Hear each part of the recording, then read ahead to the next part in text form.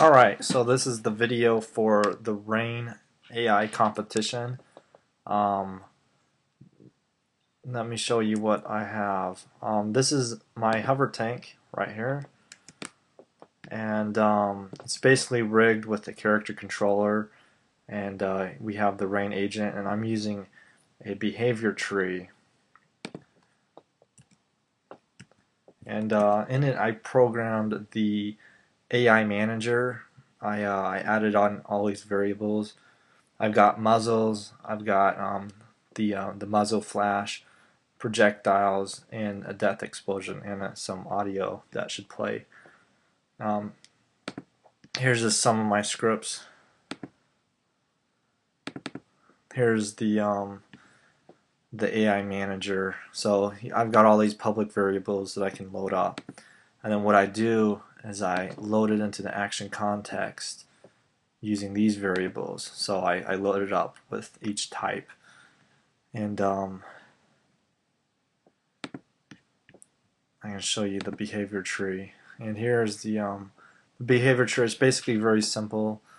I programmed these classes, so it moves forward, it shoots, and then it's going to check the health to see if it's going to kill it. And let me show you some of the scripts here. So we have move forward, and this just basically moves a little bit forward based on the delta time. The use weapon is a little bit more complicated. I call in all those variables that I loaded up, and I instantiate them with the pool manager that I have also on the Unity Asset Store.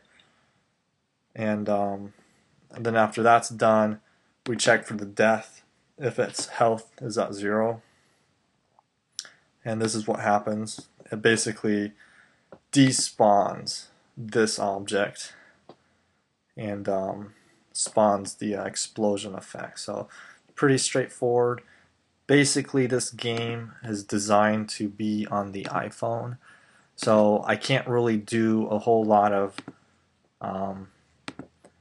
path finding just because it's such a big level. If you take a look at this level, it's gigantic, and path finding would just consume way too much information if I did it every screen. So instead, let's just go ahead and play the game.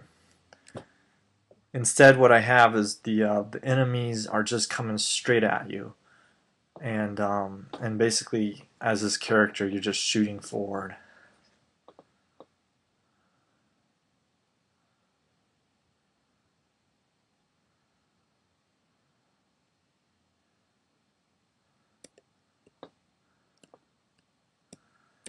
So I'm controlling the character around.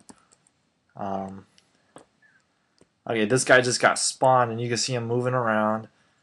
He's supposed to be coming at me, but he keeps kind of a distance. And let me shoot him down.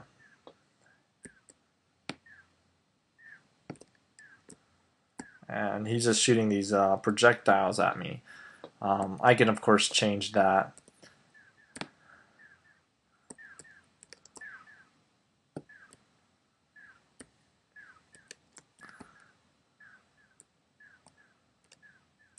Now you can see the frame rate up there on the top right. It's sort of jumping from 60 to 90, but that's just because I'm recording this.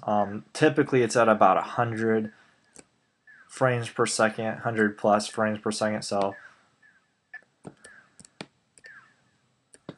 that's just because of the recording software.